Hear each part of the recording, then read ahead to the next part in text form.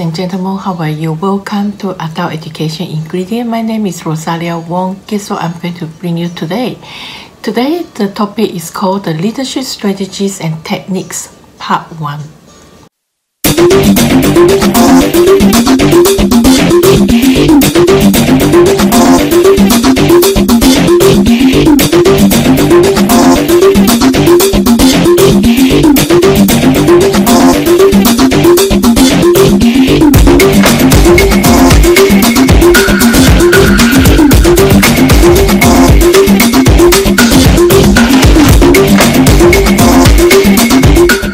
Okay, let's get started.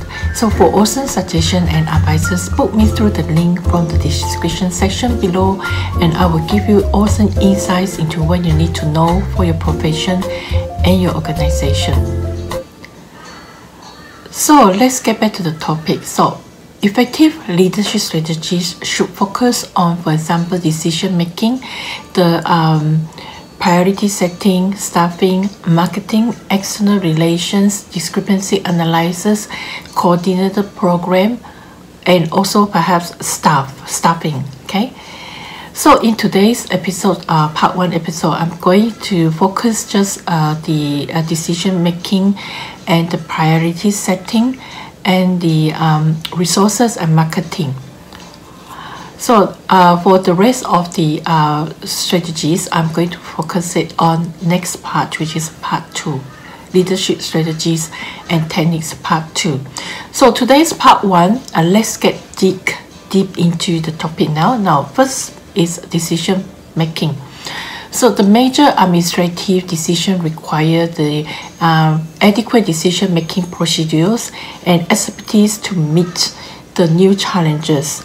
So according to Knox in 1982, he suggested that there are 3 aspects of decision making, which is include the belief, the human, and the organization.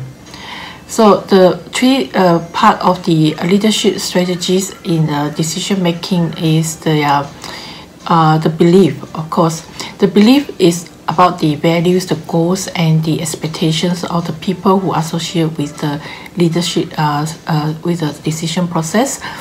And the human, okay, the human is the interpersonal relations that affect the cooperation that is essential for implementing of the decision making. And organizational, so organizational is the bureaucratic and the political dynamics that influence the decision making process and also reflect on the bargaining and the compromise. So for example, the decision making in the higher education setting. So once upon a time, we go back to the story. Okay, once upon a time, a higher education division that initiated a liberal studies of external degree program for adult students. So the idea to attract the attention of the assistant director of the division and also attract the attention of the assistant dean of the liberal arts. So they decided that they need to conduct a need assessment, which is to estimate the size, the characteristic, and the interest of the clientele. And then next, the faculty committee will review the background of the document and then met with the consultant who is the expertise in the program. And next, the faculty committee will plan and recommends by the committee with the principal administrator's approval, and then they will research the market, and then the board member will prepare the proposal, and then finally the program is approved. This is the process of the decision making in a higher education setting. This is just an example for you, and for the other profession, they might have the same strategies but different steps. Okay, it's just for an example how the decision making is going about. Now you can subscribe to my channel by hitting the button, and so that you don't miss anything, because I bring you new ingredient, new insight, and new topics every Monday and Thursday.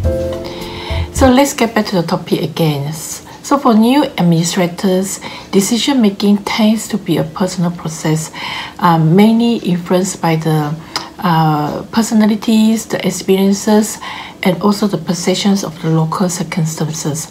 So efficient and experienced managers will take the consideration, for example, the public opinions, the more explicit, and also focus on the achieving the agreement on the important objectives. So more experienced managers or the administrators also concentrate on encouraging people to contribute the achievement of the variable aims, and also the more experienced managers, they enrich the process with their familiarity with information about decision-making concepts and procedures. Now, next strategy is priority setting. So the priority setting, actually, I have a video about priority setting which I made a while ago about leadership strategies on priority setting. You can watch the video from the link above. So here I'm just briefly talk about what do you mean by priority setting on leadership. Okay, so the strategies of priority setting may appear more political than rational because of the nature of the recognizing competing expectations and values, and emphasize on the consensus building, which with that implies in the form of the bargaining and compromise. So people who include in the priority settings are the policymakers, the resource persons, and the participants themselves. Here is a quote by Knox 1982 about priority setting. So he said, new challenges can affect the agency priorities, which reflect competing goals and multiple influences. So effective leadership strategies accommodate the competing expectations of policymaker, the agency staff, the resource person, and the participants themselves. It's a very useful quote. Okay, I suggest you can listen all over again and then try to understand it. Okay, as I say, you can watch the leadership on the priority setting more briefly on my other videos, leadership on the priority setting from the link that I just mentioned before. Now we come to next section of the strategies is resources. So what do you mean by resources? So resources actually is related to the financial decisions and require the attention to accounting concepts. So if non-financial ideas should put into attention, they are usually related to the purpose, the circumstance, and the program development and value judgments. So here resource strategies including, for example, resource acquisition and allocation, and also include the cost of accounting strategies. First of all, I'm focused on the resource acquisition and allocation. So resource acquisition and allocation is about financial and education. And resource acquisition and allocation also is about the extent of cost recovery. Like, for example, how much of the income to be recovered from participation fees. Just for you, for your information, this one is just for an example. Only focus on the education. For other professions, they might have the same strategies but different steps. Okay, so this one is just about for your information only. So next, resource acquisition and allocation, of course, is a resource acquisition which include the financial and non-financial resources. So next one is about financial information, like flows of funds through a continuing education agency.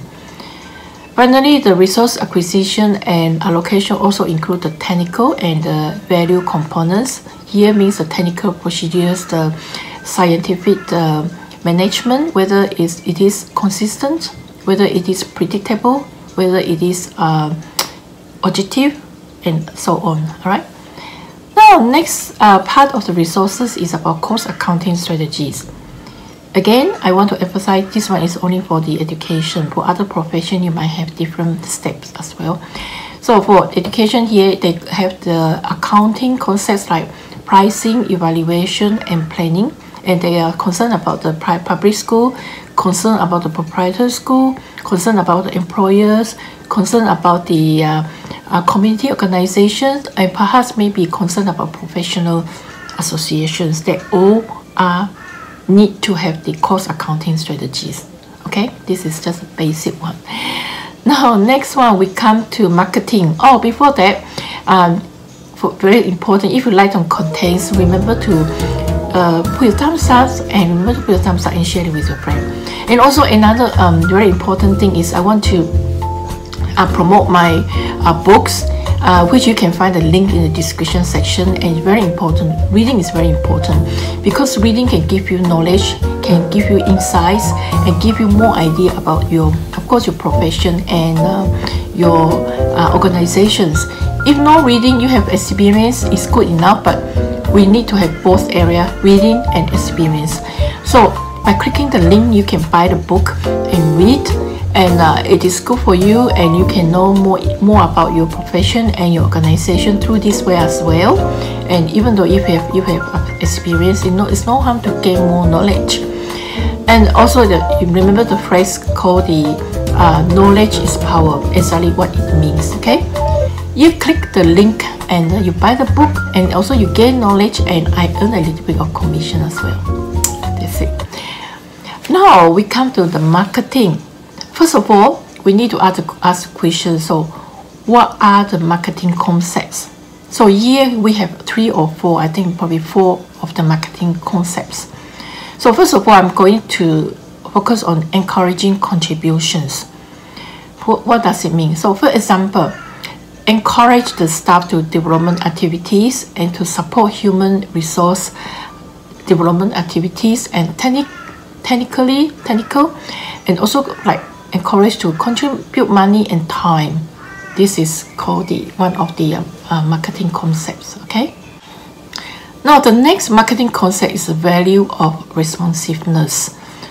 What do you mean by that? So to be responsible for the needs of the participants, you need to conduct needs or assessment or evaluation to be able to present a convincing summary of participant preferences that the faculty can then consider. Well, again, I want to emphasize that this is only for the talk about the education, higher education. Other profession will be the same too, maybe different context or different steps. All right, same strategy. Now we come to the third concept of the marketing, which is a marketing audit. And here it consists of 3 activities. For the education, it has the marketing environment and the agency, and it has the agency's major purposes, programs, and organization, and it has the major marketing activities and decision of the agency. Okay, now next, number 4 probably, the marketing concept is about encouraging the participants.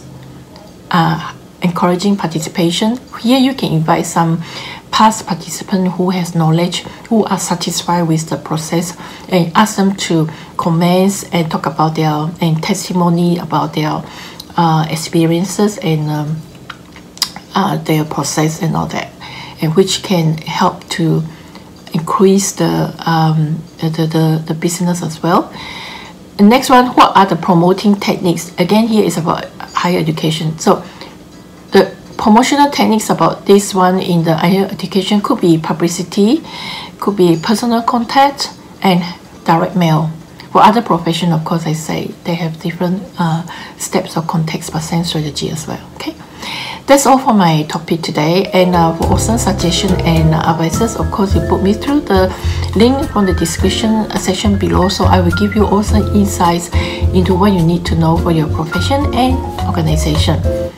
And also today, what do we learn? So in conclusion, we learned today the elements of effective leadership strategies are here. In part 1 is decision making, the resource, the priority setting, and the resource and the marketing. Also today that we learned that the major administrative decisions require adequate decision making procedures and expertise to meet the new challenges. Also, we learned that today the strategies of priority setting may appear more political than rational because of its nature of recognizing the competing of expectations and values, and emphasize consensus building with all that implies in the form of bargaining and compromise. Today, we also learned that the resources are related to the financial decisions and require attention to accounting concept. Also today we learned that for marketing there are concepts, and also we know that today for marketing we have promoting techniques, the same as other professions as well. This is applied for education. Thank you anyway for today for your tuning in. And also one thing, you can subscribe to my channel by hitting the button so you will not miss anything. For I bring you new ingredients, new insights and new topics every Monday and Thursday. So thank you very much for tuning in everybody, and until next time, remember the team. Thank you very much, and until next time, and see you again. Bye.